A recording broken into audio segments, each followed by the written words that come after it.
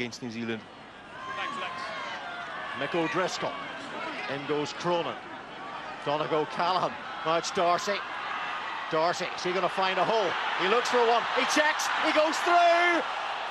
Oh, he's right on top of the line is Gordon Darcy.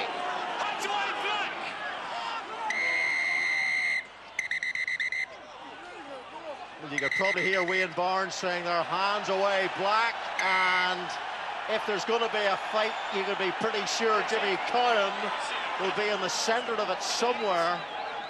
And there he is. Captain. Number 8, Captain. Break there by Gordon Darcy. He felt there was a try coming. He's seen on his haunches there. And again, there might be some. This man has used his knee to the head of a player twice. Oh! It's a red card for Jamie Heaslip. A deliberate knee to the head.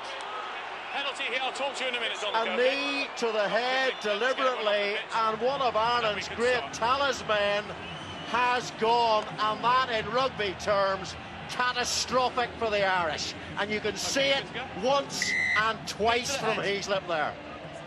It's been a difficult job. Now an impossible now for Ireland. Come back, you can see the knee going in and repeat it.